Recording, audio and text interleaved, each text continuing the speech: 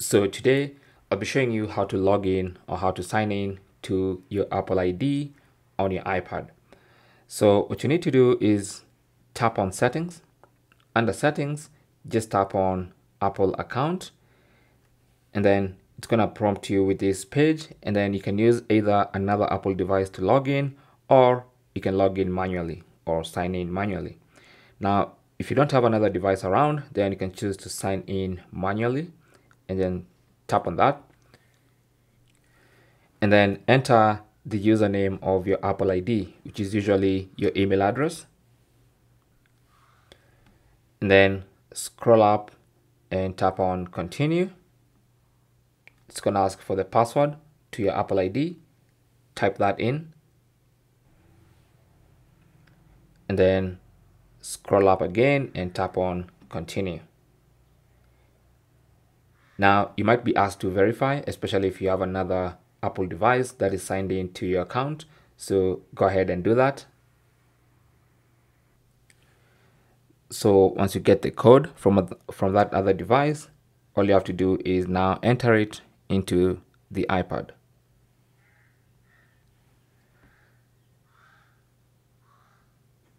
As soon as you do that, it should log you in, and if it took too long, then it's not gonna log you in. Then you kind of have to select add code again. Didn't get code. Oh, it worked. Okay, so that worked. So when it works, then you'll see this page called terms and conditions, which you need to read and eventually tap on agree and confirm that you agree.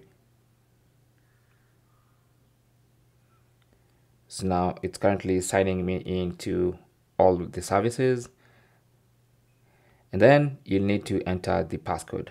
Okay, so that's my passcode.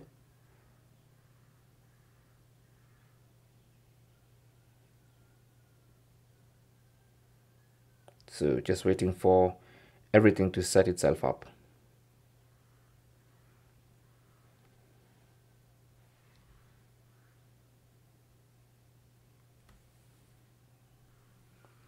All the Apple apps, Apple Music, iCloud, your backups, it's checking everything, including the App Store as well. And once it's done, that's what you're going to see. You can now see my Apple ID name and username right there.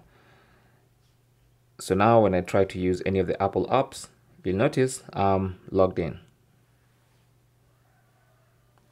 Thanks for watching.